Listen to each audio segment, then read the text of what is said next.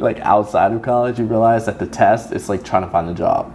Like, that's the huge test. Hey guys, it's Trey DeWitt and welcome back to my channel. I finally moved to Austin, Texas. I know this video is about the reality of getting a job after college, but first I kind of want to talk about my experience in college and how I was able to obtain the job that I have now. I graduated in May of this year. I basically applied to really anything that I could get my hands on. The one job that I really wanted was a social media job, which is like a social media manager. Washington University did a study. Approximately 53% of college graduates are unemployed or working in a job that doesn't require a bachelor's degree. I went to school about roughly 35,000 students. You take that and you take that number by half and you realize that half of those people are not going to be working in a job field. So the first thing that's very important is to make sure that you're very prepared of applying to jobs. There's so much resources at the university that you would never know that you had. I know that we had like a college career center, which we could be able to go in and talk to advisors about what we wanted to do with our careers. And I remember maybe 3 weeks before, the advisor, she worked with me like with my resume. So she kind of tweaked some things so that way I got more interviews. I would say resumes is very important. So that's another thing that you have to be prepared for. If it doesn't catch an eye, then easily like people will just throw your shit away. Like, and I get it, I understand, like when you're working in a huge job field, like of course like you want someone who you can trust. Really just be prepared, find an internship. I know that's what I did for the longest towards my junior and senior year. I did that. Start building your network. That is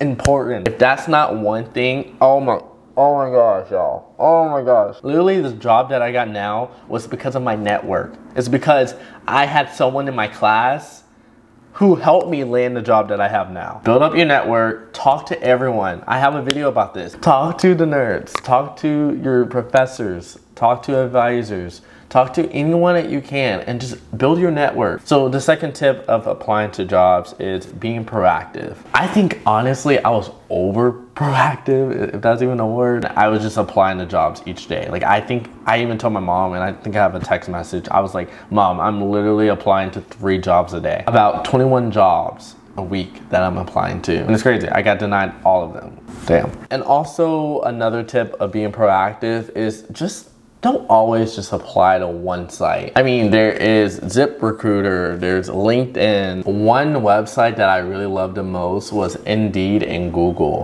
You just type in the job that you want and then it will start listing out like the areas that are close to you or the city that you would like to live in. So what I'm saying is just don't apply to one job site because sometimes that can like hinder your search too due to the many applicants that they can get from that one site. So take variety of them, and sometimes they have the same job on another site, so you never know. This next step, man, this is what is very controversial that they do not teach you, or it's not even that they don't teach you, but they don't tell you after college. The one thing that separated me from another candidate, are you ready, was my experience. I'm gonna talk about entry-level jobs.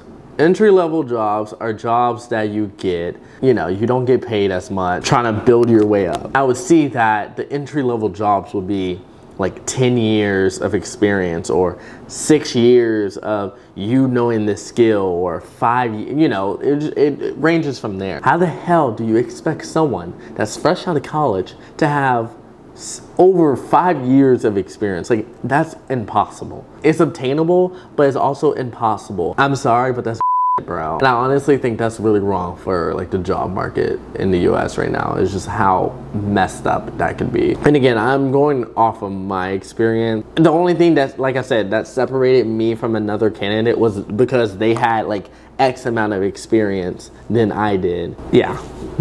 Yeah, it's so rigged, man. So now some tips on how to build your experience. Luckily for me, I had about 2 or 3 years of experience due to me taking extracurricular shit like after college. And then I also took some internships towards my senior year so that way I can put on my resume. As much as experience that you can put on your resume is honestly worth it. And honestly, put the years that you've worked there. That will literally do you justice in applying to jobs. All right, my next tip is to research the market that you're trying to get into. So just like those research projects that you had to do in school, you also need to research the job markets to see if it's declining or if it's increasing. Like for example, when we were in a pandemic, most of those nursing jobs, they needed more nurses. So they hired a lot more nurses and the job market from there just went skyrocket. On the flip side of it, there are some other jobs that realize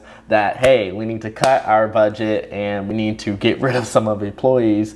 And so some jobs kind of decline from there. And I will honestly research the job description too, because whenever you take your resume, my biggest tip I could ever give is to mold your resume into that specific job. Listen to this. This is what I did. For each job posting, they had obviously different job descriptions and different skills that you needed for that. Sometimes they'll be the same, sometimes it'll change up. So what I would do is I would take my resume. I made so many resumes. So each job that I applied to, I would make a new resume. And I, no joke, took the job description, kind of put some stuff that I could put on my resume that kind of like pertains to me, and then took all the skills that they wanted, put that all in my resume and sent it out. This is the huge tip that I could say that has worked for me, at least for a little bit. Because you think about it, when hiring managers are looking at so many applicants, they're looking for the skills that they need or want in that individual. So if you already have the skills that they want,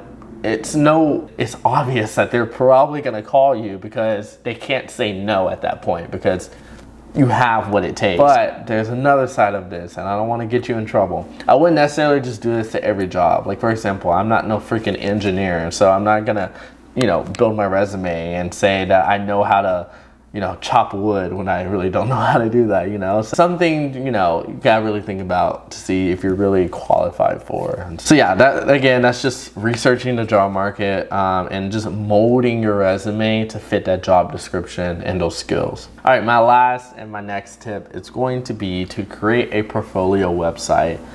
Is so important, especially for my creative designs, mass communication, theater, public relations. I feel like I'm missing art. It is so easy for you to just take your website that you have and just send it to the hiring manager through email or through any hiring job site that you can find. I would take that website whenever you start building, and I will start putting all the courses that you took. If you don't know how to build a site, trust me, it's really easy. They actually have so many videos on YouTube that will be able to teach you, and I will also put some in the comment box below. I will make a separate video of how I got my job, so if you want to see that, give this video a thumbs up and let me know in the comment box below. I want to say I'm not an expert of everything, so obviously take all of these tips with a grain of salt. But yeah guys, I love y'all and good luck in your job search. You got this, don't be discouraged. So yeah, I'll see y'all on a brand new video. Peace out.